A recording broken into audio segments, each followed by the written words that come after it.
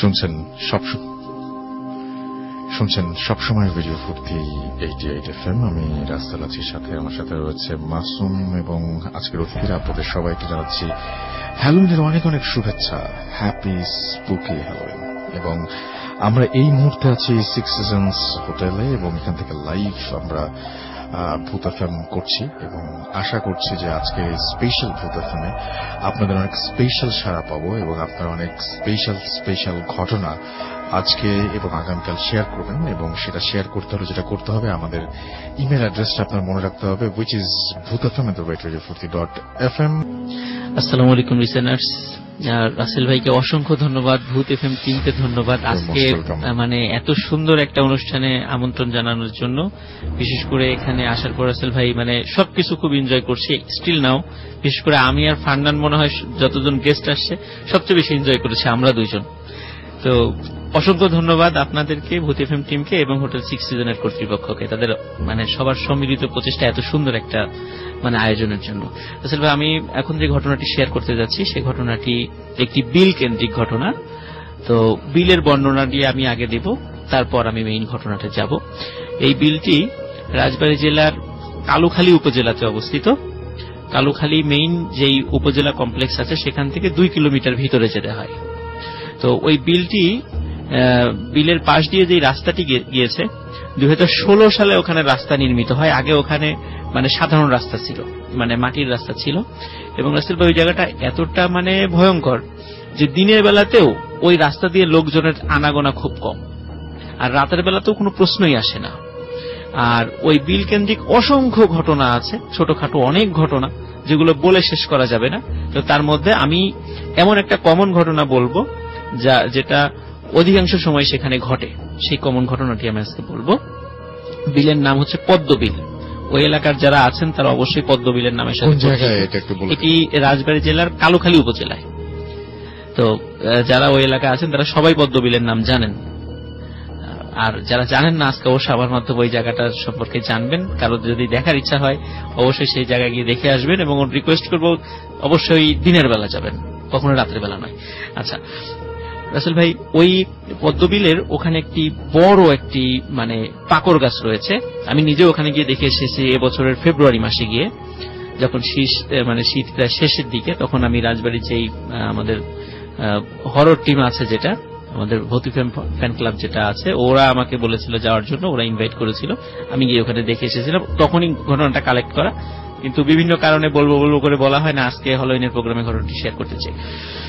রাসেল ভাই, ওইখানে একজন মানে কৃষক আছেন। তো ওই কৃষকের নাম হচ্ছে হলো জালাল মিয়া। তো উনি খুব দরিদ্র হওয়ার কারণে উনি ওখানে যেই জায়গাটা আছে, ওই বিলটা কিন্তু রাসেল ভাই মানে বর্ষাকালে একদম পানিতে টইটুম্বুর করে এবং বর্ষাকালে এত পানি হয় যে এই মাথা থেকে ও মাথা দেখাই যায় না, একটা বিশাল সমুদ্র মনে হয়। কিন্তু যদি শুকনার সময় মানে গ্রীষ্মকালীন সময় মানে ওখানে গেলে মানে বিশাল মানে ফসলি জমি দেখা যায়, মনেই হয় না যে ওখানে কোনো বিল রয়েছে। তো উনি অন্যের মানে খেতে চাষাবাদ করতেন, যে চাষাবাদের মানে যে ফসলটা হবে তার অর্ধেক উনি নেবেন, অর্ধেক জমির মালিক নেবেন, এই হলো শর্তে উনি চাষাবাদ করেন। ওনার নিজের কোনো জমি নেই, অত্যন্ত দরিদ্র ব্যক্তি উনি। তো তখন বৈশাখ মাস সময় এই, আর ঘটনাটি 2015 সালের ঘটনা, খুব বেশি দিন আগে না, 2015 সালের ঘটনা। তো বৈশাখ মাস চলে আসে। তো উনি যেই ফসলটি রোপণ করেছিলেন আমাকে বলেছিলেন উনি এক প্রজাতির ধান লাগিয়েছিলেন আর কি। তো ওই ধানটা যখন লাগান, তখন ওনার ওই ধানটা যখন প্রায় পাক ধরে এসছে, তখন ওনার ওই জমির যে মালিক বলেন যে দ্রুত ধানটা কাটতে, না হলে বৈশাখ মাসে ঝড় আসবে, যদি শিলাবৃষ্টি হয় তাহলে ধান নষ্ট হয়ে যেতে পারে। তুমি দ্রুত কেটে আমার ভাগেরটা আমার বাড়িতে দিয়ে আসো। তো উনি একদিন খুব দ্রুত কেটে ওই জমির মালিকের বাড়িতে দিয়ে আসেন এবং ওনারটাও কেটে কিছু অংশ ওনার নিজের বাড়িতেও রাখেন, কিন্তু সবটুকু কেটে শেষ করতে পারেনি, কিছু অংশ ছিল। তো একদিন রাতের বেলা, বিশেষ করে মানে ওখানে তো 7টা-8টা মানে অনেক রাত, এখনো পর্যন্ত সেখানে 7টা মানে অনেক রাত। তো রাতের বেলা উনি চিন্তা করলেন যে যদি কোনো কারণে ঝড়ো বৃষ্টি হয় বা শিলাবৃষ্টি হয় আজকে রাত্রে, তাহলে তো যেই ফসলটুকু আছে ওটা তো আমার ভাগের, তাহলে তো পুরোটাই নষ্ট হয়ে যাবে, তাহলে আমি কি খাবো। সুতরাং ওদিকে মেঘ গুড়গুড় করছিল, উনি ভয় পাচ্ছিলেন যে যদি সত্যি বৃষ্টি হয়, ডুবে যায়, মানে নষ্ট হয়ে যায়, তাহলে তো অনেক ক্ষতি হয়ে যাবে আমার। তো উনি সিদ্ধান্ত নিলেন এই রাতের বেলায় উনি হারিকেন নিয়ে ওখানে যাবেন, রাতের বেলায় যত ধান আছে উনি নিজেই সব কেটে ফেলবেন। আর উনি অনেক দরিদ্র লোক ছিল, আসলে উনি যে সাথে কোনো সহযোগী নেবেন ওনার সেই সামর্থ্যও ছিল না। তো উনি ওনার স্ত্রীকে বললেন যে উনি পদ্মবিলে যাবেন, উনি ফসল কেটে নিয়ে আসবেন। তো ওনার স্ত্রী বললেন যে এত রাতে যাওয়া ঠিক হবে না, কারণ এমনিতেই জায়গাটা ভালো না। কিন্তু যেহেতু উনি দরিদ্র মানুষ, আসলে অভাবটা আমাদের সবকিছু কিন্তু ম্লান করে দেয়, ভয় অনেক কিছুই আমাদের সেটাকে করে দেয় আর কি। তো উনি ওই কারণে হাতে একটি হারিকেন এবং কাঁচি নিয়ে, আমাদের এলাকায় যেটাকে কাঁচি বলি, ধান কাটার সময় যেটা ব্যবহার করে, কাঁচি নিয়ে উনি ওই বিলে চলে যান। তো ওনার যে জায়গাটা সেখানে কাটা শুরু করেন। তো রাসেল ভাই একটা বিষয় বলি, ওই যে পাকড় গাছের কথা আমি বলেছি, ওই পাকড় গাছের নিচে একটি কুয়া ছিল। কুয়াটি 2016 সালে যখন ওই রাস্তা, মানে পাকা রাস্তা করে ওই জায়গাটা, রাস্তার সম্প্রসারণের কারণে ওই কুয়াটা এখন ঢেকে গেছে, ওখানে মাটি টাটি ফেলে এটা করে দেওয়া হয়েছে। ওই কুয়া কেন্দ্রিক অসংখ্য মানে ঘটনা আছে আর কি, কারণ ওই কুয়ার মধ্যে যে কত লোককে হত্যা করে ওর মধ্যে ফেলে রাখা হয়েছিল, মানে তার কোনো হিসাবই নেই। আচ্ছা, ওখানে স্থানীয় লোকরা ওইটা সবাই জানেন আর কি, কুয়া সম্পর্কে আর ওই গাছ সম্পর্কে। তো উনি যথারীতি উনি ফসল কাটা শুরু করছিলেন। যখন ফসল কাটছেন, আস্তে আস্তে কাটছেন, হঠাৎ ওনার মনে হলো যে আর্মিরা যেমন মানে সবাই সারিবদ্ধভাবে মার্চ করতে করতে এগিয়ে আসে, মনে হচ্ছিল ওনার পেছন থেকে অনেক লোক মার্চ করতে করতে এগিয়ে আসছেন। তখন উনি পেছন দিকে তাকান। উনি পেছন দিকে তাকানোর পরে দেখতে পারেন ওই কুয়া থেকে অনেক লোক উঠে আসছে এবং কারো কারোর সাথে ঘোড়া রয়েছে। এবং রাসেল ভাই, ওই ঘোড়াগুলোর একটারও মাথা ছিল না। ওই কুয়ার মধ্যে থেকে সব উঠে আসছে একে একে। তো একে একে উঠে উঠে সবাই ওই মাঠের মধ্যে যাচ্ছে।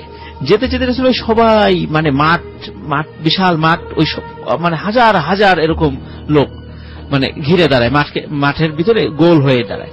এখন দেখে ওদের মধ্য থেকে বেশ কিছু লোক রাজার মতো পোশাক পরা, তারা এগিয়ে গিয়ে একটা জায়গায় বসে। বসার পরে ওই যে রাসেল ভাই ঘোড়ার কথা বললাম, ওই ঘোড়ার উপরে সওয়ারিও ছিল। তখন ওরা সবাই ঘোড় দৌড়ের প্রতিযোগিতা করছে ওইটুকুর মধ্যে, মানে কে ফার্স্ট হবে। আর ওই যে রাজার মতো কয়েকজন বসে আছে, ওনারা ওইটা দেখছেন। তো মনে হচ্ছে যে এখানে মানে একটা ঘোড় দৌড়ের প্রতিযোগিতা হচ্ছে।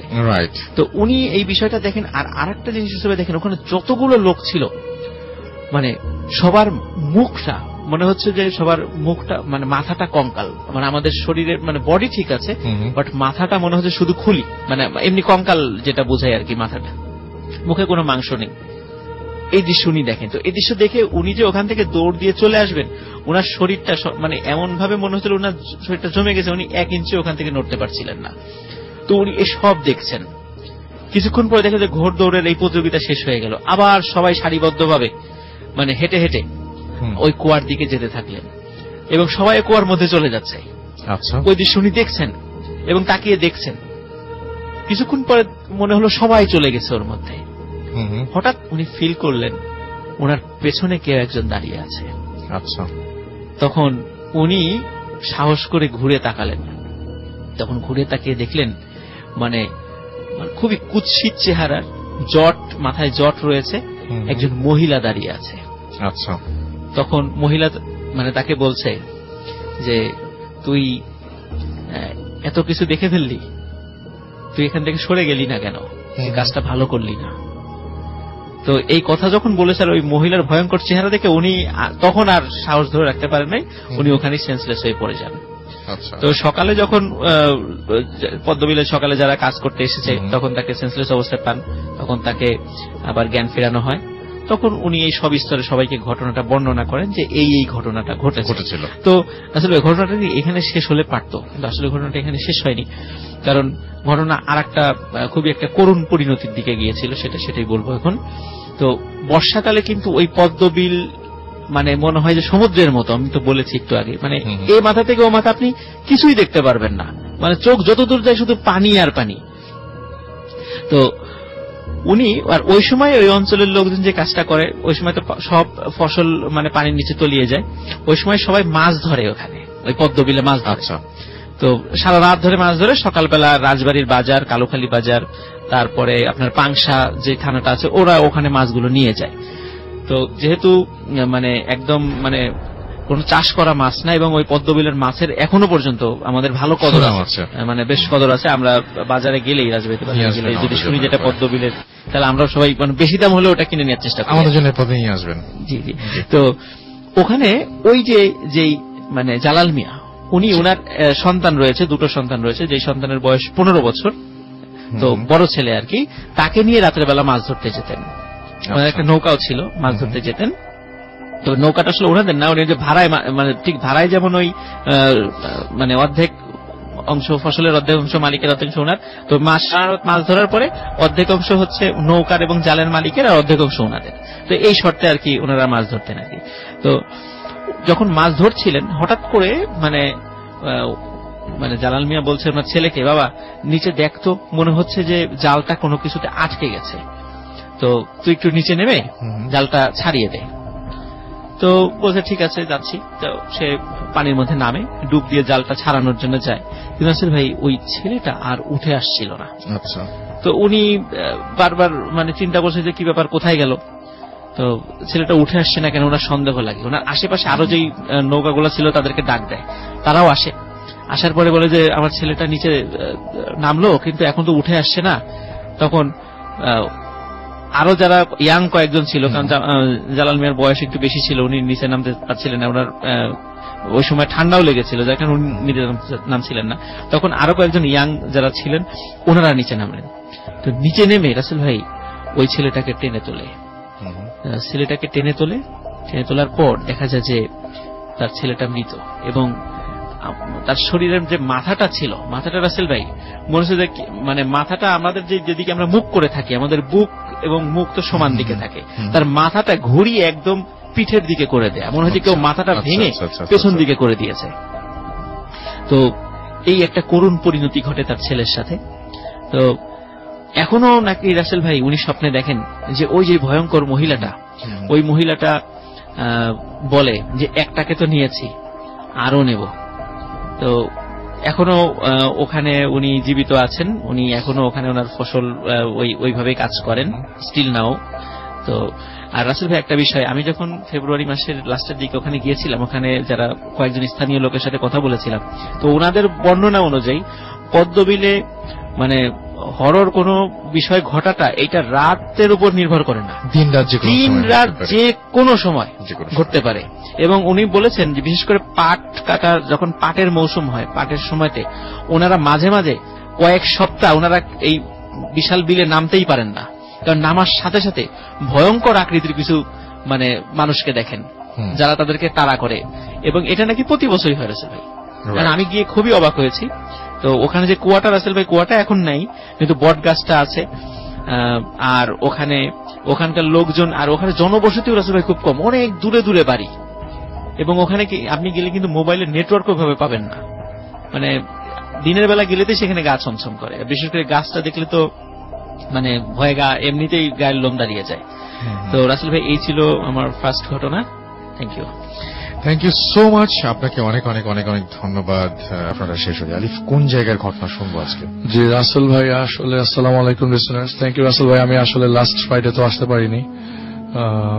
লাস্ট ফ্রাইডেতে আমার আসার খুব ইচ্ছা ছিল, কিন্তু আমি আপনাকে জানিয়েছি যে আমার রেসপিরেটরি ট্র্যাক্ট ইনফেকশন হওয়ার কারণে লাস্ট 16-17 ডেজ ধরে আমার মুখ দিয়ে ভয়েস বের হচ্ছে না, বলতে পারি। তো আমার মনে হচ্ছে আপনি আস্তে আস্তে বলি, আমার মনে হয় এই চান্সটা দিলে আমার একটু সুবিধা হয়। লো ভয়েসে বললেই হয়ে যাবে। জি, হয়তো শোনা যাচ্ছে, আমি প্রপারলি বলতে পারছি না, আর আস্তে বললেও শোনা যাবে। তো আমি আজকে যে ঘটনাটা শেয়ার করব ওইটা আমার পেশেন্টের ঘটনা। আসলে তিনি আমার কাছে এসেছিলেন 2 মাস আগে। তখন আমাকে দেখে তার একটা ঘটনা, এই ঘটনাটা শেয়ার করার ইচ্ছা হলো। আসলে সে শেয়ার করবার কথা ছিল না। তো আমি ডেন্টাল সার্জন, তো তিনি বলেছেন যে আচ্ছা তাহলে আপনাকে ঘটনাটা শেয়ার করা যায়। তো তার এই ঘটনাটা ইউএসএ থেকেই শুরু আর কি। তো উনি যখন ইউএসএ থাকতেন, কোথায় থাকতেন, নিউ ইয়র্কেই থাকতেন, আমি জায়গার নাম বলছি না। উনি যখন থাকতেন তখন ওই জায়গায় 12 বছর বয়সে বাংলাদেশ থেকে গিয়েছিলেন। যাবার পরে উনি general physician, doctor MBBS complete করেন আর কি, বাংলাদেশের মতো। তো ফিজিশিয়ান হয়ে যান একটা হসপিটালের ভিতরে। তো সেখানে তার সাথে একজন মহিলার পরিচয় হয়। উনি ডেন্টিস্ট ছিলেন, পরে তিনি তাকে বিয়ে করেন। তো বিয়ে করবার পরে প্রায় 1 বছরের মাথায় তাদের ওখানে একটা আত্মীয়ের বাসায় দাওয়াত ছিল। তো 2002 এর ঘটনা বলছি রাসেল ভাই, ওনাদের বিয়ে 2001 হয়। তো 2002-তে তিনি ফুল ফ্যামিলি সহ নিউ ইয়র্ক থেকে ফ্লোরিডার দিকে যাচ্ছিলেন। আচ্ছা, আসলে ফ্লোরিডা পৌঁছানোর কথা না, মাঝ রাস্তা এক জায়গায় থামার কথা ছিল, বাবু ভাইয়ের জায়গা। তো বাবু ভাইয়ের জায়গা এক্স্যাক্টলি, পরে ফ্লোরিডা চলে আসছে। তো মাঝ রাস্তা এক জায়গায় থামার কথা ছিল, সেই জায়গায় দাওয়াত আর কি। তো সেখান থেকে তাদের ফ্লোরিডা ভিজিট করার কথা আর কি। তো ওনাদের সেই জায়গা থেকে ফ্লোরিডা যাবার পথে উনি ড্রাইভ করছিলেন, পাশে ওনার ওয়াইফ ছিলেন, আর ওনার বাবা মা পেছনে ছিল। তার আরেক ভাই, উনি ওই আরেক ভাই থাকে হচ্ছে ফ্রান্সে। তো উনিই থাকতেন বাবা মা নিয়ে। তো উনি ওয়াইফ যে পাশে বসেছিল, আসলে সেদিনই অ্যাক্সিডেন্টটা ঘটে। আর ওয়াইফ যে পাশে বসেছিল সেই পাশ থেকে একটা ট্রাক এসে সিগন্যালটা খেয়াল করতে পারেন নাই, ট্রাক এসে একটা ধাক্কা দেয়।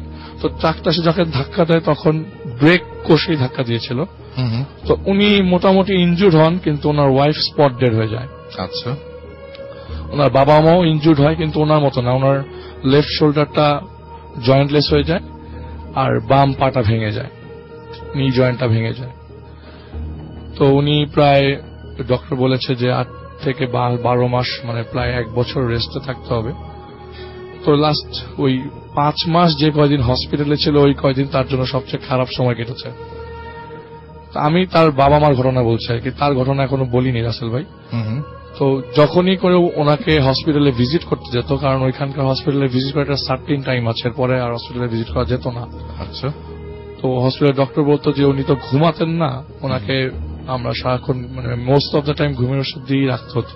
আচ্ছা, মানে ওনাকে সবসময় ভীত সন্ত্রস্ত অবস্থায় দেখা যেত, সারাক্ষণ আশঙ্কাগ্রস্ত। হঠাৎ করে কেউ হাতে টাচ করলেই তিনি কেঁপে উঠতেন, এমন ভাবে কেঁপে উঠতেন, সারা বডি সহ কেঁপে উঠতেন। এবং পরে এই জিনিসটা আরো মিনিমাইজ করতে হতো। তো বাবা মা এসেও প্রতি সময় এসে কেঁদে যেত যে আমার ছেলেটার এই অবস্থা, সে মুভ করেন। এবং যেই আসে রাসেল ভাই ফেল করে তাকিয়ে থাকে, কারণ তাকে বলা হয়েছে যে তার ওয়াইফ মারা গেছে। তো যেই আসতো তাকে দেখতো, সে ফেল করে তাকিয়ে থাকতো। কথা বলতে পারতো, শক্তি ছিল, কিন্তু সে দরকার ছাড়া কোনো কথা বলতো না।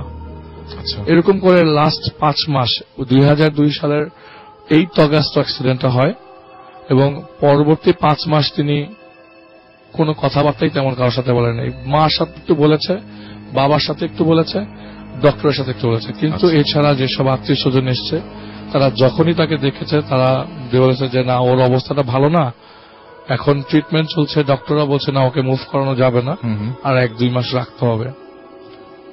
তো প্রায় 7 মাস থাকার পর তিনি বলে যে আমি আর এইখানে হসপিটালে থাকবো না, please take me to the hospital বা হোম, আমাকে বাসায় নিয়ে যাও, আমি হসপিটালে থাকার মতো অবস্থা আমার আর নাই, আমাকে যেভাবেই হোক বাসায় নিয়ে যাও। তো প্লাস্টার রিমুভ করে দেওয়া হয়, কিন্তু তাকে কমপ্লিট বেড রেস্ট দিয়ে দেওয়া হয় যে সে মুভ করতে পারবে না, নইলে আরো বেশি হার্মফুল হবে তার জন্য। ওকে, তো তাকে ফুল ফ্যামিলি, তার বাবা মা বলে যে ঠিক আছে বাসায় নিয়ে যাই, দেখা যাক, ওকে জেনারেল প্র্যাকটিস করে কোনোভাবে। তো সে হাঁটা চলাফেরা করতে পারতো মোটামুটি, তাও সাপোর্ট নিয়ে। তো বাসায় চলে যায়। এবার আসি রাসেল ভাই বাসায় চলে যাবার পরের ঘটনা, মানে এখন আমি তার ঘটনা বলছি যে এই 5 মাস তার সাথে কি হয়েছে।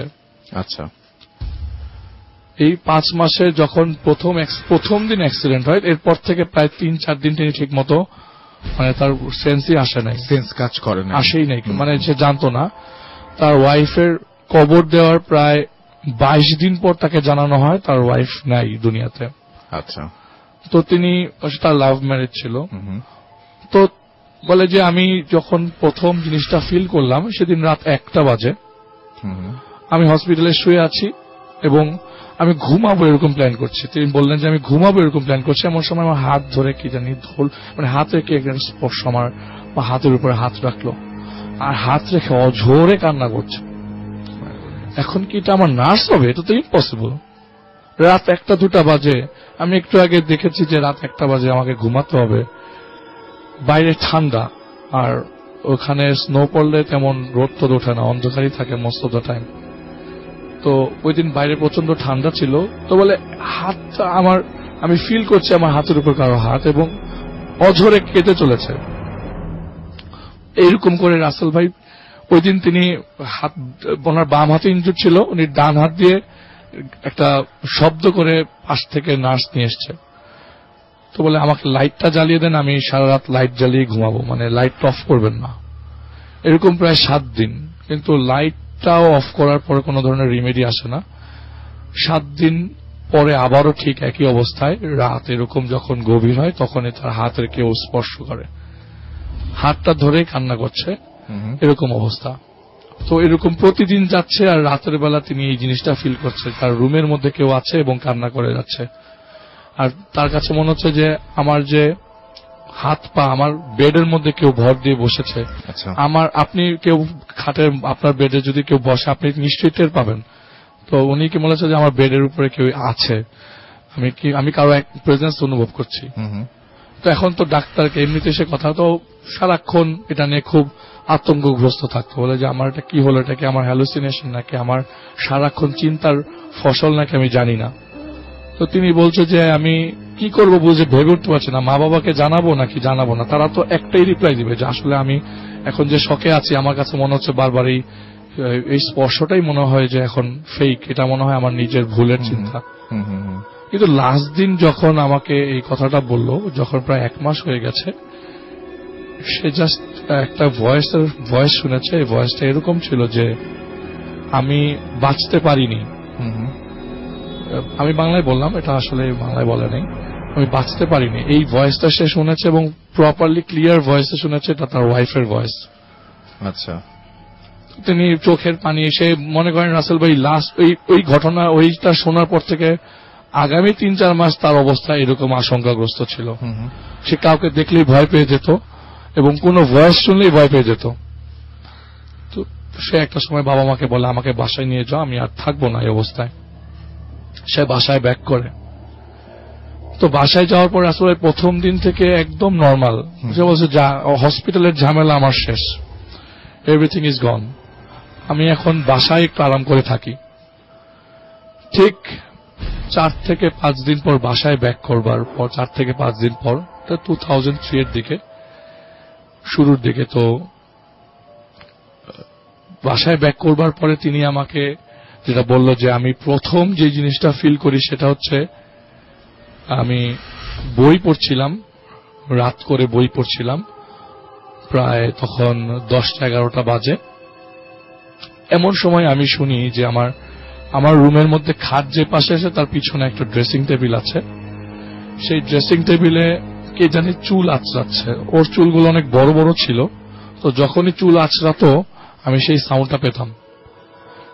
তো সে কে জানি চুল আঁচড়াচ্ছে আমার রুমের ভিতরে। তো রাত 10টা-11টা, আমার মা আমার রুমে নক করেই ঢোকে। তো চুল আঁচড়াচ্ছে, সে উকি মারছে যে কেউ আছে কিনা, কিন্তু এরকম কারো প্রেজেন্স তিনি পাচ্ছেন না। তিনি চিন্তা করতে লাগলেন এইটা আরো ওয়ার্স্ট হতে পারে, এটা কতটুকু ওয়ার্স্ট হতে পারে তিনি এতটুকু, মানে এখন যে ঘটনাগুলো বলবো সেটার সাথে তিনি মিলাতে পারেন নাই। তিনি এরকম প্রতিদিনই কোনো না কোনো প্রেজেন্স পেতেন, স্পেশালি জানালা দিয়ে সবসময় একটা কেউ হেঁটে যাচ্ছে এরকম প্রেজেন্সটা সবসময় পেতেন।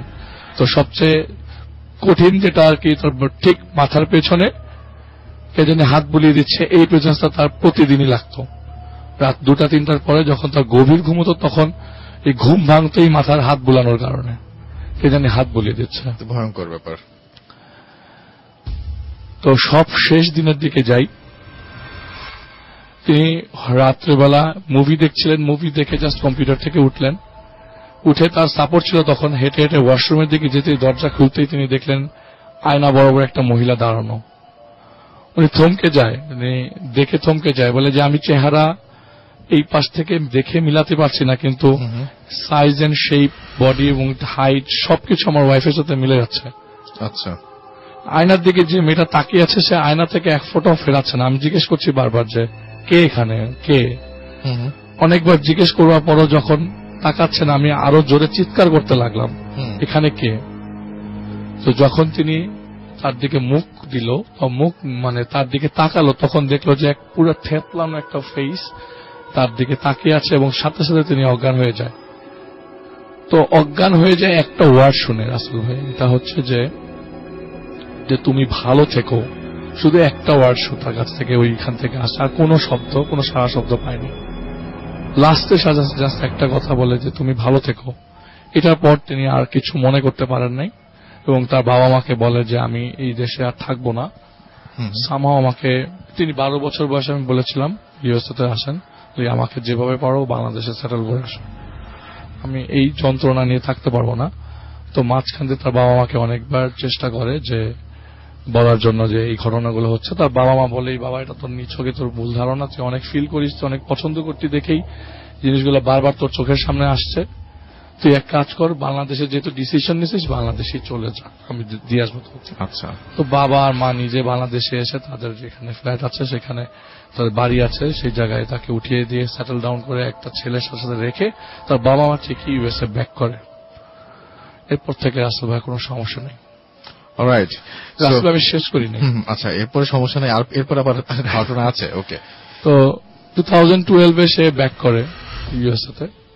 যে এতদিন যেহেতু নর্মাল, এখন মনে হয় সবকিছুই নর্মাল, আমিও নর্মাল, হয়তো আমার এটা কোনো ভুল ছিল। তিনি যেই জায়গায় তার ওয়াইফের কবর কর দেওয়া হয়েছে আর কি, তো সেই জায়গায় যায়, জাস্ট দূর থেকে, কাছাকাছি না, দূর থেকে তাকিয়ে জাস্ট দেখতে যাচ্ছে যে তার ওয়াইফ যেখানে কবর দিচ্ছে। রাসেল ভাই সেই চেহারা তিনি আবারও দেখতে পান সেই কবরের কাছে, একটা মেয়ে মানুষ দাঁড়িয়ে আছে, সেই থ্যাতলানো বডি। তো সে আর বলে যে না, এখানে আসলেই আমার এই সমস্যাটা বারবার আমি ফেস করছি, আমাকে বাংলাদেশে যেতেই হবে, আমি এখানে থাকতে পারবো না। তো সে যখন যাবে, চলে আসবে বাংলাদেশে, তখন সপরিবারে একটা মিটিং হচ্ছিল। তখন কথায় কথায় তার মা একটা কথা বলেছিল যে তার ওয়াইফ যখন মারা যায়, তার যখন ওয়াইফের ডেড বডি রিসিভ করে, তাকেও রেস্কিউ করে, তখন তার ওয়াইফের হাতটা তার হাতে শক্ত করে ধরা ছিল। ওইটা ছুটাতে খুব কষ্ট হয়েছে, এত শক্ত করে ধরা ছিল যে ওইটা ছুটাতে খুব কষ্ট হয়েছে।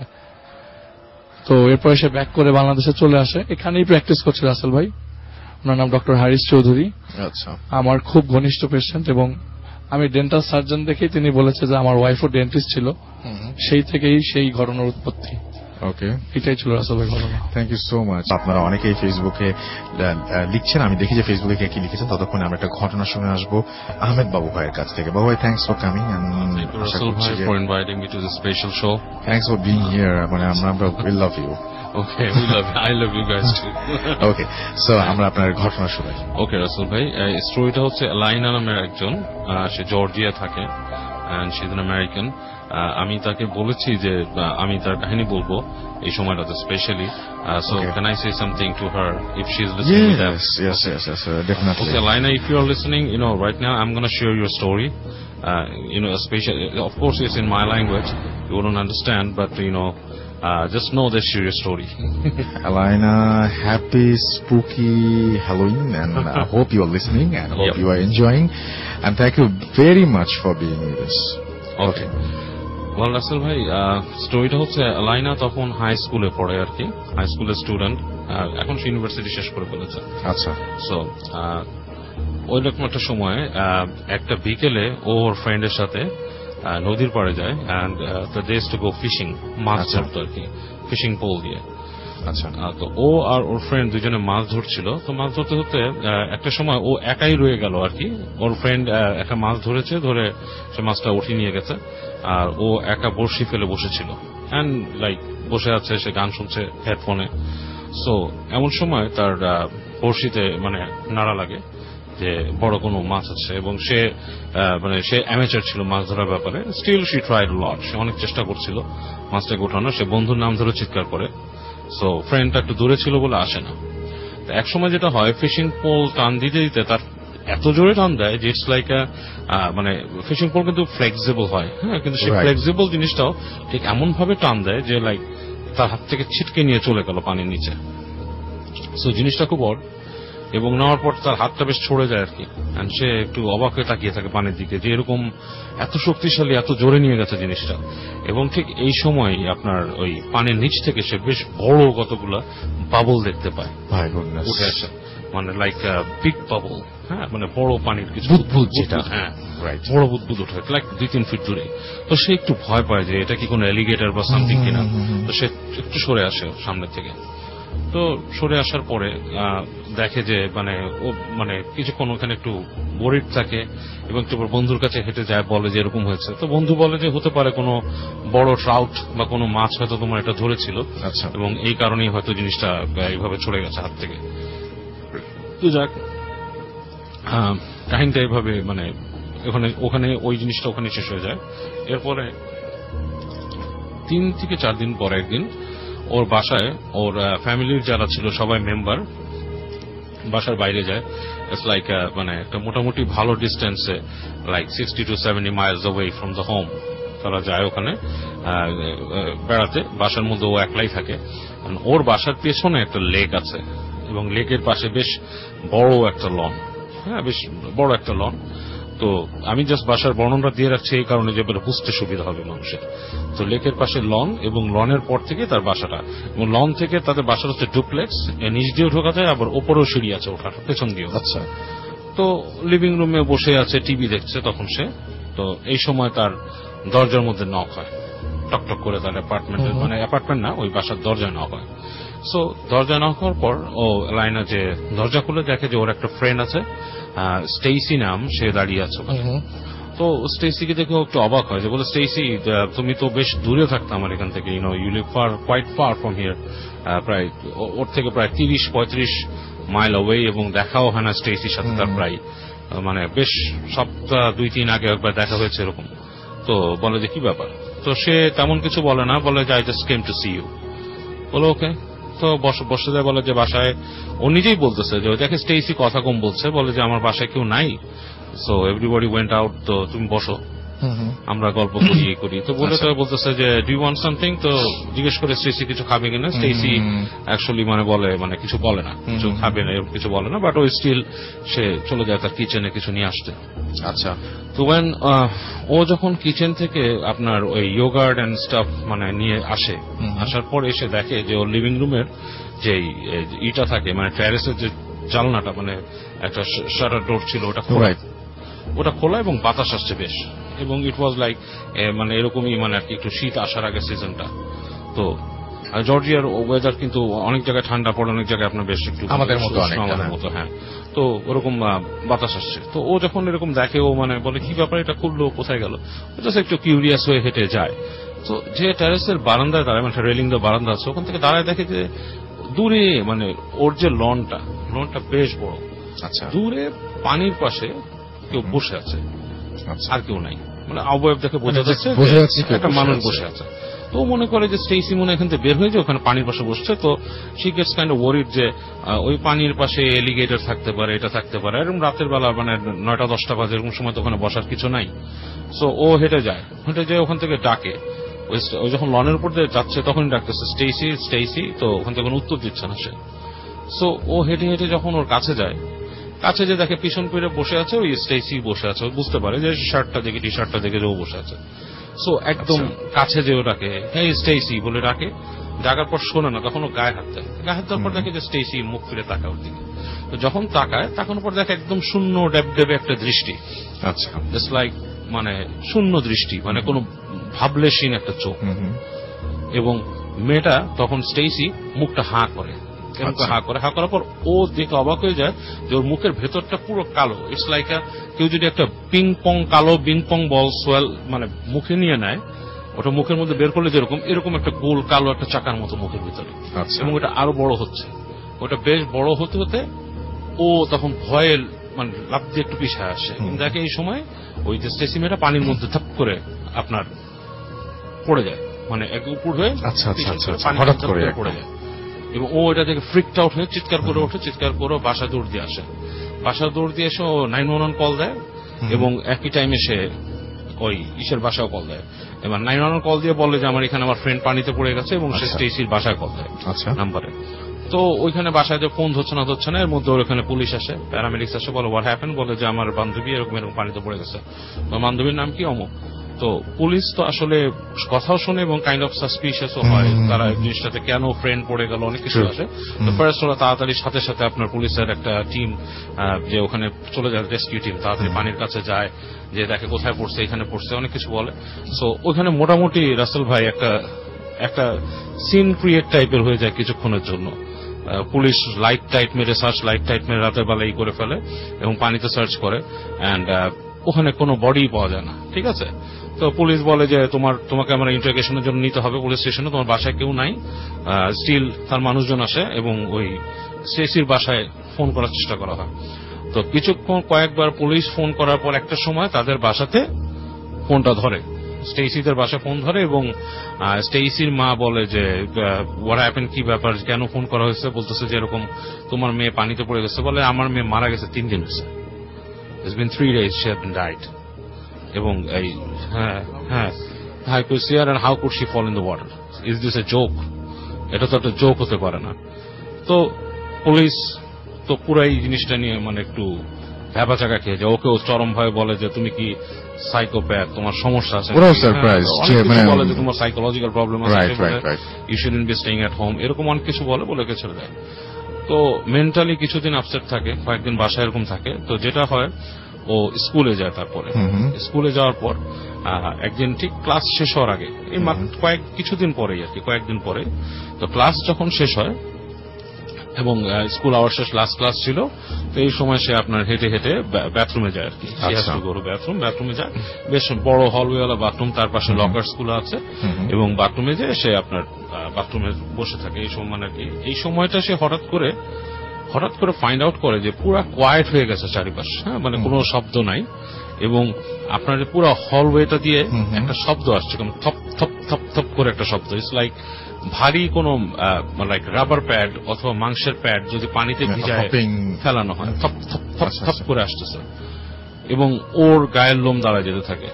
এবং একটা সময় দেখে যে ঠিক পায়ের শব্দটা ও যে চেম্বারটার মধ্যে আছে তার থেকে ধরেন 2 থেকে 3 ফিট দূরে থপ থপ শব্দটা থামছে এবং থামার পরে ওর নাম ধরে ডাক দেয়, এলাইনা।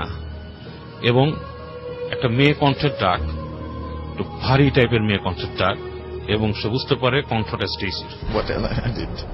এবং ও সেখানে তার গায়ের লোম মানে দাঁড়ায় যায়, সে গুজবাম্প হয়, লাফ দিয়ে উঠে দাঁড়ায়, ওর আগের চোটে ফ্রিকড আউট হয়ে এবং মানে প্যানিক হয়ে চিৎকার করে গো ওয়ে। তো যখন চিৎকার করে তখন সে দেখে যে একটা শব্দ হয়, মানে ঠাস ঠাস করে গ্লাস যেগুলো আছে ওখানে গ্লাস ছিল প্রত্যেকটা মনে হলো যে কেউ যদি কোনো ঢিলটাকে ছেঁচড়ায় মেরে ভাঙে, এইভাবে প্রত্যেকটা গ্লাস ভেঙে যায় এবং শেষের যে ক্যাবিনেটটা ওটা বোধ হয় ত্রিম করে শব্দ হয়। আচ্ছা, এবং সব পুরা কোনো শব্দ নাই। যাই হোক, সে ফাইনাল ওখান থেকে বেরোতে পারে এবং বেরোতে পেরে সে যে দেখে যে গ্লাস আসলে সব ভেঙে পড়ে আছে। ইটস নট পসিবল যে এক টানে এতগুলো গ্লাসকে কেউ ভেঙে দিয়ে যাবে, এবং ওই যে আপনার স্টিলের যে কাভার, সেই কাভারটাও মানে মনে হচ্ছে যে কেউ জোরে কিছু মেরে ওটাকে বাড়িয়ে ফেলেছে, ওটাকে মানে না আপনার অনেকটা যে আপনার ট্যাপ হয়ে গেছে, ডেন্ট হয়ে গেছে। তো এবং ও তারপর হেঁটে বেরোতে যায়, যে দেখে যে মেন দরজা আটকায় আছে এবং that is bin locked from the outside. তখন সে ওখান থেকে কি করবে, আবার সে has to call the cups. হ্যাঁ, লাকিলি ওই সময় অলরেডি মানে মোবাইল ফোন তো আবিষ্কার হয়ে গেছে। কল দিছে, পুলিশ আসে, পুলিশ এসে তাকে এই সাইকোলজিক্যাল ট্রিটমেন্টের কথাই বলে আবার। আচ্ছা, এবং তারপরে সে বাসায় প্রায় পুলিশ অলরেডি মানে অলওয়েজ দে থট যে মানে she had some mental problem, কারণ পুলিশের বইতে কিন্তু প্যারানরমাল বলে কোনো কথা নাই। দ্যাটস ওয়াই পুলিশের বইটা নাই, আই থিঙ্ক আমাদের দেশেও নাই। আই থিঙ্ক ইজ বাট বাইরের আপনারা যে এই ইনভেস্টিগেটিভ যে ওরা জিনিসটা যেটা নাকি একটু সুপার ন্যাচারাল পায়, সেটা কিন্তু স্টিল ইনভেস্টিগেট করে। এই কারণেই কিন্তু আপনার ওই যে একটা আমরা টিভি সিরিজ দেখতাম এক্স ফাইল, যেটা ছিল পুলিশ এবং ডক্টরের কাছে এই যে এই প্যারানরমাল ব্যাপার, এগুলো হচ্ছে আপনার আসলে সাইকোলজিক্যাল, বাট তাদের একটা কিন্তু সিক্রেট উইং আছে বাইরে, যেটা ওরা কারো কাছে ফ্ল্যাশ করে না, but they do investigate those. আমাদের পুলিশ ভাই যারা শুনছেন, প্লিজ এরকম কিছু আমাদের শেয়ার করে, সিক্রেট উইং অবশ্যই আছে এবং তারা, এবং এটা শুধু নিচের লেভেল না, একদম টপ লেভেল পর্যন্ত ওদের একটা সিক্রেট একটা উইং আছে, যেটা নাকি যারা এইসব নিয়ে ইনভেস্টিগেট করে, কাজ they actually admits that something different than human being exists. So anyway, এলাইনার ব্যাপারটা একদমই মানে নর্মাল জিনিস, যেহেতু তারা একদম তারা এটাকে নিয়ে খুব মাথা ঘামায় নাই, তাকে সাইকোলজিক্যাল পেশেন্টই মনে করছে এবং তাকে বাসায় পাঠায় দেওয়া হয়। এবং সে এলাইনা খুব সমস্যায় পড়ে এবং রাতের বেলা যে সমস্যাগুলো হতো, সে দেখতো যে তার যে রেস্টরুম আছে, সেই রেস্টরুমে প্রায় কেউ গুনগুন করে গান গাচ্ছে এবং মানে তার ফ্ল্যাশ করে দিচ্ছে, হ্যাঁ, ফ্ল্যাশের শব্দ হচ্ছে এবং তাকে ডাকতেছে রেস্টরুমের ভেতর থেকে। রাতের বেলা ধরেন শুয়ে আছে, হঠাৎ করে সে শুনতেছে ওখান থেকে ডাকতেছে লায়না, এবং এমন করে ডাকতেছে মানে ইটস লাইক ফ্রেন্ডলি কল, কিন্তু ফ্রেন্ডলি কলটাই খুব ভয়াবহ করছিলাম, ফ্রেন্ডলি কলটাই খুব ভয়াবহ রাসেল ভাই, খুব ঠান্ডা গলায়। এবং এটা সে চেঞ্জ করার জন্য সে মনে করছিল এটা তার বাসা। She went to her aunts house অন্য জায়গায়, এবং সে ফ্লোরিডাতেও মুভ করছিল। But how did she get rid out of it? হ্যাঁ, এটাই বলছি। And then what happen is যে এরকম করতে করতে তাকে তার বাবা মা একসময় চিন্তা করে যে তার বাবা মা তাকে বুঝে যে she knows lots of rational explanation, তার অনেক রেশনাল এক্সপ্লেনেশন আছে সবকিছু সম্পর্কে। বাবা মা বুঝে যে তার মেয়ে আসলে সাইকোলজিক্যালি ডিসঅর্ডার্ড না, এবং সাইকিয়াট্রিস্টের কাছে নেওয়ার পর সাইকিয়াট্রিস্ট বলে ভালো হচ্ছে না কোনোভাবে, সাইকিয়াট্রিস্ট বলে যে I don't think anything wrong with her. This is the main মানে কমন সিনারিও, ইউ নো, যে যখনই কোনো মানে ধরনের এই ধরনের কোনো মেডিকেশন বা কোনো ধরনের অ্যাডভাইস নিতে যাওয়া হয়, মানে মোস্ট অফ দ্য কেসেস যা হয় আর কি, আমি তাই বলছি, মানুষের কাছে শুনে বলছি, প্রথমে বলা হয় যে সাইকোলজিক্যাল প্রবলেম পরে একজন সাইকিয়াট্রিস্টকে দেখানোর পরে যে না everything is normal. So what's the problem? মানে প্রবলেমটা তো অবশ্যই অবশ্যই প্যারানর্মাল, কারণ রাসেল ভাই পৃথিবীতে তো আমাদের এত সবাই কিন্তু বেশিরভাগ মানুষই কিন্তু থিস্ট, এইথিস্ট কিন্তু আসলে কম, এবং প্রত্যেকটা থিস্ট যে যারা আছে, কেউ আছে মনোথিস্ট, কেউ সবাই কিন্তু অ্যাকচুয়ালি একটা জিনিস বিশ্বাস করে, god and evil, existence of evil কিন্তু সবাই বিশ্বাস করে। এবং যে মানুষটা একদম নাস্তিক সেও কিন্তু অন্ধকার ঘরে যে ভয় পায়। হ্যাঁ, আপনি আজকে যে আমরা যে হোটেলের নিচে যে এটা দেখলাম, আমাদের যে একটা ডেমনস্ট্রেশন ছিল, একটা হরর শো ছিল, আই এম শিওর যে কোনো মানে নাস্তিক মানুষ সেখানে ঢোকা দিল সে ভয় পাবে। থিংস লাইক দ্যাট, এবং হয় situations R created like that. So what are you scared of? কি দেখে ভয় পাচ্ছেন আপনি? ঠিক না, ভয় পাচ্ছে কিছু একটা জিনিস আছে, সেটাই। হ্যাঁ, সো এখানেই কোয়েশ্চেনটা। তো যেটা ব্যাপার হয় যে এলাইনাকে সাইকিয়াট্রিস্ট কিন্তু বলছিল যে she is quite normal, you know, I don't see anything wrong with her, she seize thing, but it's not that she is making up, I don't believe it. So এই জিনিসটাতে অনেক বেশি তার বাবা মা অনেক স্ট্রেংথ পায় যে সাইকোলজিস্টরা তাকে বলছে যে তার সাইকিয়াট্রিস্টরা বলছে যে তার বাচ্চা ঠিক আছে। So what happen, finally they took her to England. হ্যাঁ, ইংল্যান্ডে নিয়ে যায়, ইংল্যান্ডে চার্চের একটা ইসের মাধ্যমে তাকে প্রিস্টের কাছে ওখানে নিয়ে যে তার একটা এক্সোরসিজম করতে চায় তারা। তো চার্চের যে প্রিস্ট তাকে দেখে কিছুক্ষণ পরে তাকে ওখানকারই একটা মুসলিম সেন্টার আছে সেখানে পাঠায় বলে যে ওখানে উনি চিনে, কারণ এক্সোরসিজমটা নাকি ওখানে লিগাল না করা। তো বলে আপনি ওনার কাছে যান and he will help you out solution. এবং ফাইনালি ওই যে যিনি যার কাছে যান, যে এক্সপার্টের কাছে যান, তিনি বলে যে এটা হচ্ছে একটা জিন্নাত, জিন বা ডিমন যাই বলেন। অ্যাকচুয়ালি সে ঘন্টাও বলে দেয় কখন থেকে তাকে এটা অ্যাট্রাক্ট করে। সে যখন নদীর পাড়ে গিয়েছিল, that's when the problem started. খুব বাজে কোনো জিন যেগুলো আর কি পানির কাছে থাকে সেরকম তাকে ধরেছিল, এবং সেটা ইমিটেট করা শুরু করে তার ফ্রেন্ডকে। হ্যাঁ, মানে সামথিং টু ডু, এগুলো অনেক ব্যাপার যে we know that jeans leave for thousands and they know a lot of things, they know the stories, they know, you know, who's around with you. আমরা মানে এত সময় পর্যন্ত বাঁচতে আমাদের যদি আমরা বাঁচতাম আমাদের কি ধরনের এক্সপেরিয়েন্স হতো আসলে, আমরা তখন সবই জানতাম, কতগুলো জামানা দেখতাম আমরা। আমাদের যারা মুরব্বী আছে, যারা বড় আছে, তারা বলে না আমরা কত জেনারেশন, হ্যাঁ, আমরা কত জেনারেশন দেখছি, ছোটকালে আমরা চারানা দিয়ে এটা খাইছি, এক পয়সা দিয়ে এটা পাইছি। সো থিংস লাইক দ্যাট, মানে they have seen lot of, এবং তারা স্টোরিও জানে, আরেকজনের কাহিনীও জানে। সো উনি বলেন যে ওর সাথে এরকম একটা জিন আসছে, এরকম কাহিনী। সো উনি তাকে কিছু রেমেডি দেন, এবং ওই রেমেডি ফলো করার পর এলাইনা এখন কিছুটা ভালো অবস্থায় আছে। এন্ড স্টিল তাকে বলা হয়েছে যে ইউনো অনেক জায়গায় না যেতে, অনেক কিছু না করতে, বিকজ তার সাথে যে এন্টিটিটা আসছে সেটা পাওয়ারফুল একটা এন্টিটি। আচ্ছা, থ্যাংক ইউ সো মাচ বাবু ভাই, আপনার ঘটনার জন্য আপনাকে অনেক অনেক অনেক অনেক ধন্যবাদ। আমরা চলে যাব আরো একটা ঘটনায়, এবং আমাদের সঙ্গে এই মুহূর্তে উপস্থিত আছেন ফারনান, এবং ফারনানের কাছে আমরা একটা ঘটনা শুনবো, মানে প্রথম ঘটনা শুনবো। ফারনান, জি ভাই, প্রথমেই আসলে আপনাকে অনেক থ্যাংক ইউ যে আমাকে ভূত এফএম একটা স্পেশাল এপিসোডে ইনভাইট করেছেন। আর যথেষ্ট এনজয় করেছি আমি আপনার ভাই তো যথেষ্ট মজা করছি সারাক্ষণ যতক্ষণ ছিলাম। আর বিশেষ করে যে আমাদের যে নিচের যে হরর সেগমেন্টটা ছিল সেটা সব থেকে বেশি এনজয় করেছি। আমি ফার্স্টে যখন ভাবছিলাম যে আমি একদমই ভয় পাবো না, কিন্তু শেষ পর্যন্ত আমিও আর কি ভয় পেয়ে গেলাম নিচে যাওয়ার পরে। তো যাই হোক, অনেক মজা করেছি আসলে। আর আজকে একটা ছোট্ট ঘটনা শেয়ার করবো আমি, যেহেতু লেট হয়ে গেছে অনেক। আর যেটা আমি বলবো যে ইউ হ্যাভ এনাফ টাইম, সমস্যা নেই, আমি বলছি। আর ফার্স্টে যেটা আপনি ভাই বললেন যে আজকে শোতে যে আমরা যখন কোনো কিছু চিন্তা করি, আমরা যখন কোনো কিছু ভাবি যে আমরা এরকম একটা কিছু দেখবো, তখনই সেটা আমাদের মাইন্ডে একটা জায়গা ক্রিয়েট করে নেয় এবং সেটাই আমরা দেখি। তো এই জিনিসটা আসলে হ্যালুসিনেট করি আমরা, সেম জিনিসটা।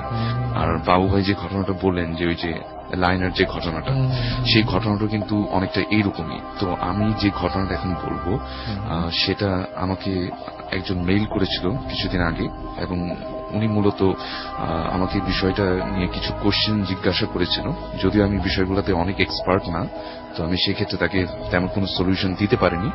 এবং উনি আমাকে একটা রিকোয়েস্ট করেছিল যে ভূত এফএমে যাতে আমি ঘটনাটা শেয়ার করি, এবং ঘটনাটা শেয়ার করার পরে যদি কোনো সলিউশন তাকে দেওয়া যায় বা কোনো হেল্প করা যায় সেক্ষেত্রে। তো যাই হোক, আমি ঘটনাটা শেয়ার করি। ঘটনাটা হচ্ছে এইরকম, ওর নাম হচ্ছে অনিক, আমাকে যে ঘটনাটা শেয়ার করে। আর ওদের বাসা হচ্ছে আমাদের ঢাকার যে ক্যান্টনমেন্ট এলাকায় কোন একটা জায়গায় ওর বাসা। এবং ওরা ফার্স্ট প্রায় 6 মাস আগে নতুন একটা ফ্ল্যাট কিনে সেখানে, এবং ফ্ল্যাট কেনার পরে তারা ওখানে স্থায়ীভাবে বসবাস শুরু করে। এবং ওর জবের পারপাসে ওকে যেটা হতো যে ঢাকার বাইরে ম্যাক্সিমাম টাইম থাকতে হতো। তো যখন তারা ফ্ল্যাটটাকে নতুন এস্টাবলিশ করে সেখানে উঠে সবাই, তো তখন যেটা হয় যে প্রায় প্রথম কয়েক মাস সে সেখানে থাকেনি, ঢাকার বাইরে ছিল। কিন্তু যখন সে সেখানে উঠে, ঠিক সেই ওঠার 3 দিনের মাথায় ওর যে রুমটা ছিল সেটা ছিল 8th ফ্লোরে, মানে ওদের ফ্ল্যাটটা ছিল 8th ফ্লোরে, মানে 9 তলায়। তো সেই 9 তলাটাই ছিল লাস্ট ফ্লোর এবং পড়েছিল ছাদ। এবং ওর যে রুমটার পাশে যে ব্যালকনি, এবং সেই ব্যালকনির বাইরে একটা গ্রিলের মতো একটা দেয়া আছে। গ্রিলটার বাইরে নতুন কনস্ট্রাকশন বিল্ডিং। তো সেই জায়গাটাতে একটা লোক, একটা রং মিস্ত্রি কাজ করতে যেয়ে সেখান থেকে একদম ডাইরেক্ট নিচে পড়ে যায় এবং সাথে সাথে সে মারা যায়। এবং এই দুর্ঘটনাটা যখন ঘটে, তো সেদিন সে বাসায় ছিল না, আর যখন সে বাসায় আসে তখন এই ঘটনাটা সে শুনতে পায়। এবং সে আমাকে বলে যে ভাই, আমি এই ঘটনাটা শোনার পর থেকে আমার মনের ভিতরে খুব কষ্ট কাজ করতে থাকে, এবং আমি ওই লোকটাকে না দেখলেও আমার কাছে বারবার মনে হতে থাকে যে ওই লোকটা আমার সামনে এসে দাঁড়িয়ে আছে। এরকম সে হ্যালুসিনেট করতে থাকে এবং সে খুব দুঃখ পায় আসলে ঘটনাটা ঘটার পরে, কেননা সে যখনই ব্যালকনিতে যায় তখনই তার এই ঘটনাটার কথা বারবার মনে পড়ে। তো যাই হোক, এভাবে বেশ কিছুদিন কেটে গেল এবং সবকিছু নর্মালি ছিল। তো হঠাৎ করে এক রাতে যেটা হয় যে গভীর রাত্রের দিকে, অনেকটা ফজরের ঠিক 1.5 ঘন্টা 1 ঘন্টা এরকম একটা আগে, এরকম একটা সময়ে তার ঘুম ভেঙে যায়। এবং ঘুম ভেঙে যাওয়ার সাথে সাথে সে যেটা করে যে পানি খাওয়ার জন্য সে তার বেড থেকে উঠে আরেকটু মানে যেখানে ডাইনিং রুম সেখানে যাবে। তো তখনই সে যেটা দেখে যে তার বিছানার পাশে যে ফ্লোরটা যেখানে সে দাঁড়াবে, সেখানে ঠিক মাঝখানে একটা সার্কেল টাইপের কোন একটা লাইট সেখানে ক্রিয়েট হয়ে আছে। তো ফার্স্ট যখন সে এটা দেখে, সে ভাবে যে হয়তোবা বাইরে জানালা থেকে কোনো কিছু লাইট আসছে, অথবা এরকম হয়তোবা চাঁদের আলো পড়তেছে, এরকম কিছু একটা। কিন্তু যখন সে ভালো মতো সেই লাইটের সোর্সটাকে খোঁজার চেষ্টা করলো, সে দেখলো যে না, এটা আসলে বাইরে থেকে আসছে না, এটার সোর্সটা ক্রিয়েট হয়েছে বাসার ভিতরের কোন একটা জায়গা থেকে। সে খুব ভালো মতো দেখার চেষ্টা করলো যে এটা আসলে কোত্থেকে ক্রিয়েট হয়েছে। সে আমাকে যেটা বলে যে লাইটের এরকম একটা আকৃতি ছিল যে অনেক সময় আমরা যখন টর্চ লাইট জ্বালাই এবং টর্চ লাইটের আলোটা যখন কোথাও মানে পড়ে, তখন সেটা কিন্তু একটা সার্কেল আকার ধারণ করে। রাইট, হ্যাঁ, ঠিক সেই রকম একদম তার ফ্লোরের মাঝখানে অনেক তীব্র আলো সম্পন্ন একটা লাইট মানে দেখা যাচ্ছে, কিন্তু সেটার সোর্স কোথায় সেটা সে খুঁজে পাচ্ছে না। ওকে, এক সময় তার মনে হচ্ছিল যে তার ফ্যানটা যে বরাবর ঠিক উপর থেকেই মনে হয় সেটা নিচে পড়তেছে লাইটটা, কিন্তু যখন সে ভালো মতো দেখলো যে না এরকম কোনো কিছুই আসলে তার রুমে নেই যেখান থেকে এরকম লাইটটা ক্রিয়েট হবে, তো সে বেশ ভয় পেল এবং সে কোনো সলিউশন না ভেবে চুপচাপ ঘুমিয়ে পড়ার চেষ্টা করলো। তো এভাবে রাতটা আসলে শেষ হয়ে গেল, কিন্তু রাত শেষ হওয়ার সাথে সাথে সলিউশন তো হলো না। এরপরে যেটা হলো, বেশ কিছুদিন পর আবারও তার এভাবে রাতে ঘুম ভেঙে গেল এবং সে একইভাবে সেই লাইটটাকে বেশ কয়েক রাত দেখতে পেল এবং একটা সময় সে বেশ ভয় পেতে থাকলো এবং সে যখনই তার রাত্রে ঘুম ভাঙত তখনই সে মানে ভয়ে আসলে কোথাও মানে তাকানোর চেষ্টাও করতো না, যে দেখলেই হয়তোবা সে ভয় পাবে।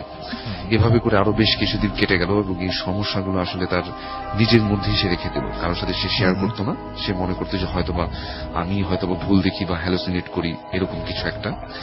কিন্তু বেশ কিছুদিন কেটে যাওয়ার পরে এরকমই একটা রাতে তার ঘুম আবার ভেঙে গেল এবং সে এই ঘটনাটার কথা প্রায় ভুলে গেছে, এরকম বললেই হয় যে হঠাৎ করে ভুলে গেছে। তো এরকম রাত্রে হঠাৎ করে তার ঘুমটা ভেঙে যায় এবং সেই রাত্রে আমি বলবো যে কিছুদিন আগে যে আমাদের এখানে ঢাকা শহরে প্রচুর বৃষ্টি হলো, সেই সময়টাতেই নাকি ঘটনাটা ঘটেছে। আচ্ছা, তো সে আমাকে যেটা বলে যে ভাই আমি এরকম সেই প্রচুর বৃষ্টি পড়তেছে এরকম একটা রাতে মানে হঠাৎ করে আমার ঘুম ভেঙে যায় এবং সেই রাতে আমি ফ্যান অফ ছিল আমার, কেননা উপরে হাই গ্লাসটা একটু খোলা রাখা ছিল, সেখান থেকে প্রচুর বাতাস ঘরে প্রবেশ করতেছিল, সেই জন্য সে ফ্যান অফ করে রেখেছিল এবং প্রচন্ড একটা সুন্দর একটা ওয়েদার ছিল সেদিন রাত্রে। সে বলে যে আমি ঘুম থেকে মানে ঘুমটা ভাঙার সাথে সাথে উঠে আমি টয়লেটে যাওয়ার জন্য যখনই মানে বিছানা থেকে নামতে যাব তখনই আমার চোখ পড়লো আমার জানালার ঠিক মানে বিছানার বরাবর যে জানালাটা ঠিক সেটার পাশে, এবং এই জানালাটার যে মানে যে জায়গাটাতে রয়েছে এবং সেটার পাশে যে ব্যালকনিটা, এইখানটা দিয়ে কিন্তু ভাইয়া মানে লোকটা যে মারা গিয়েছিল মিস্ত্রিটা কাজ করতে যে ঠিক এই জায়গাটাতেই কিন্তু। তো সে এই জিনিসগুলোর কথা তার তখন মনে নেই, আসলে সে জাস্ট তার মানে কাজ করার জন্য সে বিছানা থেকে উঠবে, ঠিক এমন একটা সময় তার চোখে পড়লো যে তার জানালার পাশে যে পর্দাগুলা একদম বাতাসে উঠতেছে এবং ঠিক তার পিছনে যে ব্যালকনিটার দিকে মনে হচ্ছে কিছু একটা সে দেখতে পেল এবং সে আমাকে বলল যে সে যেটা দেখলো সেটা হচ্ছে এইরকম যে কোন একটা মানুষকে যদি ঠিক উপর থেকে মানে বেঁধে ঝুলিয়ে রাখা হয় এবং তার মাথাটা যদি নিচের দিকে থাকে এবং তার হাত দুটো যদি নিচের দিকে ঝুলে থাকে, একটা মৃত মানুষকে যদি উপর থেকে ঝুলিয়ে রাখা হয় এবং সেটা যদি ঠিক বারান্দার ঠিক মাঝামাঝি অবস্থায় থাকে এবং সেটা যদি রুম থেকে দেখা যায় যেরকম একটা ছায়ামূর্তির মতো দেখা যাবে, ঠিক সেরকম একটা প্রতিমূর্তি সে দেখতে পেল এবং সেটা দেখার সাথে সাথে নিজেই বারবার নিজেকে বোঝানোর চেষ্টা করলো যে না আমি এরকম কিছু একটা দেখিনি, কিন্তু যতই সেই জিনিসটাকে অ্যাভয়েড করার চেষ্টা করলো সে দেখলো যে না বারবার চোখটা ওখানে চলে আসছে এবং ওখানে একটা ছায়ামূর্তি বাতাসে মনে হচ্ছে দোল খাচ্ছে এরকম একটা কিছু। তো এই জিনিসটা দেখে সে প্রচন্ড ভয় পেয়ে গেল এবং সে রাত্রে সেখানে অনেক জোরে একটা চিৎকার করে সে সেখানে সেন্সলেস হয়ে যায় এবং পরে তার বাবা মা এসে তাকে সেখান থেকে উদ্ধার করে সকালে, মানে সকালের পরে দেখে যে সে সেন্সলেস, পরে তাকে চিকিৎসা করা হয় এবং তার কাছে যখন এই কথা মানে জিজ্ঞেস করা হয় যে তোমার সাথে আসলে কি হয়েছিল, সে তার বাবা মার সাথে এই ঘটনাটা শেয়ার করে, কিন্তু তার বাবা মা বলে যে তোমার এরকম তো কিছু আসলে হবার কথা না। তারপরেও তারা ঘটনাটা বিশ্বাস করে এবং তাকে যেটা বাবা মা যেটা বলে যে তুমি আরো কিছুদিন দেখো, এরকম কিছু আরো যদি নেক্সটে দেখা দেয় তো সেক্ষেত্রে আমরা একটা ব্যবস্থা নিব, হুজুরকে ডাকবো বা হুজুরের সাথে কথাবার্তা বলবো। তো সে যেটা করলো যে ঠিক আরো বেশ কিছুদিন ওয়েট করলো এবং সে বলল যে ভাই আমি এই মাঝখানে যে কয়েকটা দিন ছিলাম আমার বাসায়, মানে জব করে যখন রাত্রে বাসায় ফিরতাম তখনই একটা ভয় কাজ করতো যে আমি রুমের ভিতরে যতক্ষণ একা থাকবো কিছু না কিছু একটা দেখে ফেলবো এরকম মনে হয়। সে আমাকে বলল যে আমি হঠাৎ করে যখন রাত্রে আমার ঘুম ভেঙে যায় মাঝে মাঝে আমি দেখি যে আমার বিছানার ঠিক বরাবর যে সাইডে যে দেয়ালটা ওখানে আমি অনেক মানুষের মানে মনে হয় যে অনেকগুলো মানুষ একসাথে মানে দেয়ালে মানুষের প্রতিচ্ছবি দেখা যাচ্ছে এরকম, যে অনেক ছায়া দেখা যায় এরকম অনেক কিছু দেখি এবং এই জিনিসগুলো দেখার পরে আমি প্রচুর ভয় পেয়ে যাই এবং ইভেন ফজরের নামাজের সময় বলে যে আমি ফজরের নামাজ পড়ার জন্য যখন উঠতে যাবো উজু করতে যাবো তখন আমার অনেক ভয় লাগে যে আমি কোনো একটা কিছু দেখে ফেলবো। আর এই জিনিসগুলো ঠিক ফজরের ঘন্টাখানেক আগে তাকে নাকি অনেক ডিস্টার্ব করতো, মানে তার রুমে এসে এরকম ছায়ামূর্তিগুলো দেখা যেত এবং সে ভয়ে এমন একটা সময় আসে যে সে তার যে জানালাটা সেটাকে একদম সম্পূর্ণ বন্ধ করে দেয় এবং সেটার বাইরে মানে অনেকগুলো কাপড় দিয়ে সেটাকে এমন ভাবে বন্ধ করে দেয় যাতে বাইরের আলো বাতাস সেখানে ঢুকতে না পারে, মানে পর্দা দিয়ে এমন ভাবে আটকায় দেয় যাতে বাইরের কোনো কিছু সে দেখতে না পারে। সে আস্তে আস্তে এভাবে করতে করতে একটা সময় সাইকোলজিক্যালি অনেক উইক হয়ে যাচ্ছে বর্তমানে। সে আমাকে বলে যে এই জিনিসগুলোকে আসলে তার নিজেরই কোনো একটা প্রবলেম, সাইকোলজিক্যাল প্রবলেম, নাকি সে আসলে এই জিনিসগুলো তাকে ডিস্টার্ব করছে। এবং সে আমাকে আরেকটা কথা বলে যে মাঝে মাঝে সে যখন ছাদে যায় তখন তার কাছে বারবার মনে হয় কোন একটা শক্তি, কোন একটা এনার্জি তাকে ওই যে ব্যালকনিটা ওই জায়গাটাতে আকর্ষণ করে এবং যেখানে লোকটা মারা গিয়েছিল উপর থেকে পড়ে ওই জায়গাটাতে তাকে বারবার নিয়ে যেয়ে মনে হয় যে, মানে সে বলে যে আমি নিজেকে অনেক সময় কন্ট্রোল করতে পারি না, আমার মনে হয় যে আমি ওখান থেকে লাফ দিয়ে পড়ে যাই, এরকম সে ফিল করে। সে এরপর থেকে তার বাবা মা তাকে যেটা করে যে তার সাথে সবসময় যখন সে রাত্রে বাসায় ফিরে ঘুমায় তার ছোট ভাই তার সাথে ঘুমায়। এবং রাসেল ভাই সে আমাকে জাস্ট এই কোশ্চেনটা করেছে যে এটা আসলে তার কি ধরনের প্রবলেম এবং এটার সলিউশনটা কি হবে। যদিও আমি বলেছি যে এরকম কিছু আমরা তো সলিউশন দেই না বা আমাদের কাছে এরকম সলিউশন নেই। আমি বললাম যে তাকে সাইকিয়াট্রিস্টের কাছে যেতে, তারা বলল যেটা যে তার হয়তো বা মানসিক কোনো প্রবলেম হয়ে গেছে, কিন্তু সে আমাকে একদম এনশিওর করে বলে যে ভাই আমার বাসায় যদি আপনিও রাত্রে থাকেন যে এরকম ছায়ামূর্তিগুলো আমি আপনাকে দেখাইতে পারবো, এরকম আমি এনশিওর করতে, সে আমাকে এনশিওর করে। আমি তখন ওনাকে বলি যে আমি কোনো এক রাত্রে যদি সময় পাই অবশ্যই তার সাথে যে দেখে আসবো, দেখে এসে মানে ভূত এফএমে যথেষ্ট লাইভ আপডেট দেওয়ার চেষ্টা করব। তো এই ছিল ভাই আমার ঘটনা এবং এটার সলিউশন যদি কোনো কিছু থাকে অবশ্যই বলবেন। Thank you so much. আমরা চলে যাব পরবর্তী ঘটনায়। আপনার কাছে আপনার নামটা একটু প্লিজ বলবেন, তারপর আপনার ঘটনায় যাব। থ্যাংক ইউ রাসেল ভাই। আমি সাফিল সাদি। জি, আজকে যে ঘটনাটা বলতে এসেছি এটা আমাকে পাঠিয়েছে আমার বন্ধু সাইম। তো আমি সরাসরি ঘটনায় চলে যাচ্ছি। এটা 2012 সালের একটি ঘটনা। জি, ওর মামাতো ভাইয়ের বিয়ের জন্য ওরা মুন্সিগঞ্জে যায়, ওর খালাতো ভাই যারা আছে সবাই মিলে। তেমন একদিন ওরা ওর খালাতো বোনের বাসায় বেড়াতে যায়। তো রাত অনেক হয়ে যায়, প্রায় 11টা-12টা বেজে গেছে। তো ওরা তখন বাড়িতে ফিরছিল ওর খালাতো বোনের বাসা থেকে। তো পথে কালী মন্দির পড়ে। তো ওরা যখন কালী মন্দিরটা পাস করছিল তখন ওদের কাছে মনে হচ্ছিল যে আশেপাশে খুব ঝড় বয়ে যাচ্ছে, মানে খুব বাতাস হচ্ছে, গাছে পাতা নড়ছে, এমন একটা অবস্থা। কিন্তু ওদের গায়ে কোনো বাতাস লাগছে না, মানে মনে হচ্ছিল একদম নিস্তব্ধ, কোনো বাতাস নেই আশেপাশে। কিন্তু ওরা দেখতে পাচ্ছে যে আশেপাশে পুরো ঝড়ের মতো একটা অবস্থা। তো ওরা একটু ভয় পেয়ে যায়, কারণ ওরা যখন ওর খালাতো বোনের বাসা থেকে বের হয়েছিল ওরা খুব ভাজা পোড়া খেয়েছিল এবং ওর বোন বলেছিল যে এত রাতে বের না হতে। তারপর ওরা বের হয় এবং একটা সময় ওরা একটা ব্রিজের উপরে এসে বসে কিছুক্ষণের জন্য। তো মনে হচ্ছিল যে ব্রিজটা যেন কাঁপছে, ভূমিকম্প হলে যেমন হয়। কিন্তু ব্রিজের উপর দিয়ে কিন্তু কোনো গাড়িও যাচ্ছিল না, যে কোনো ভারী গাড়ি যাওয়ার কারণে যে কোনো রকম কম্পন হবে তাও কিন্তু না। তো ওরা এক সময় চা খেতে যাবে, তো ভাবলো যে চা খেয়ে আসি। তো ওরা ওই রাস্তাটা ক্রস করে সামনে চলে যায়। ওরা জানে যে একটা দোকান খোলা থাকে ওইদিকে, একটু বাজারের দিকে। তখন বেশ রাত, প্রায় 2:30 থেকে 3টা বাজবে। তো ওরা যাচ্ছে সবাই মিলে। এমন সময় একটি বাজার পড়ে, একটা মাছের বাজার আর কি। তো মাছের বাজারের ঠিক পাশে একটা বাঁশঝাড়, ঘন বাঁশঝাড় থেকে হঠাৎ এক মহিলা ওদের সামনে এসে দাঁড়ায়। মহিলাটি পরনে ছিল নতুন একটি শাড়ি এবং মাথায় একটি ঝুড়ি। তো মহিলাটি পথ আগলে বলে, এই তোরা কোথায় যাস? তোর ভাই বলে যে কোথায় যাই তোকে কি বলতে হবে? এমন সময় ওরা লক্ষ্য করে যে মহিলার মাথায় যে ঝুড়িতে লাল রঙের কিছু আছে। মানে ওরা ফার্স্টে ভেবেছিল যে পাগল হবে এবং মাথায় ইট হয়তো। তো এমন সময় মহিলাটি হঠাৎ বলে বসে, মাংস দিয়া যা, নাইলে মাংস নিয়ে যা। তখন ওরা অ্যাকচুয়ালি দেখতে পায় যে ঝুড়ির ভিতরে কাঁচা মাংস, যেটা থেকে রক্ত ঝরে পড়ছে। ওরা একটু ভয় পেয়ে পিছনে সরে যায়। তখন মহিলা ওদের দিকে হাত বাড়িয়ে বলতেই থাকে মাংস দেয়া যা, তাহলে মাংস নিয়ে যা। ওরা তখন দৌড় দেয়, মহিলাটি ওদের পিছনে পিছনে দৌড়াতে থাকে।